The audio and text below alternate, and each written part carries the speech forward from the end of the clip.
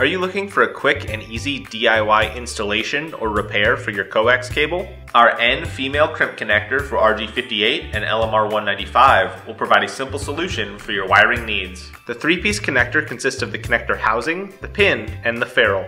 For this installation you will need a Coax stripper, Coax cable, a soldering iron, a crimp tool, and the N-type connector. Keep in mind that you will want to make sure that your Coax stripper, crimp tool, and connector match the cable that you are installing.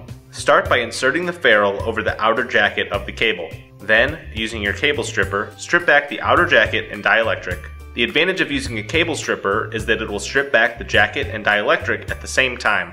Pull back the braided shield and insert the pin onto the center conductor. Solder the pin onto the center conductor and insert the connector housing over the cable. Then slide the ferrule up to the base of the connector, folding the shield with it. Crimp the ferrule onto the outer jacket to complete termination.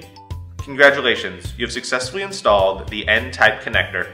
For all of your cable and connector needs, choose Show Me Cables.